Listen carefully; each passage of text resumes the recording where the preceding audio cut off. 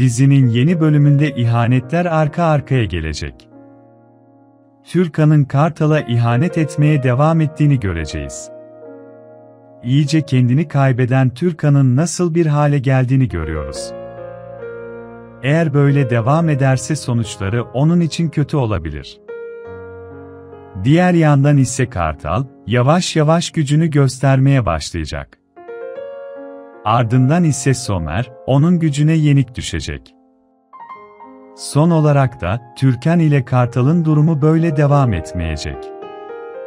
Sonunda yakınlaşmaya başlayacaklar. Tabii bu yakınlaşma Somer'in şok olmasıyla sonuçlanacak.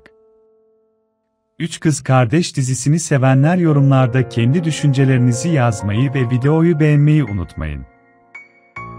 Bir sonraki videoda görüşmek üzere.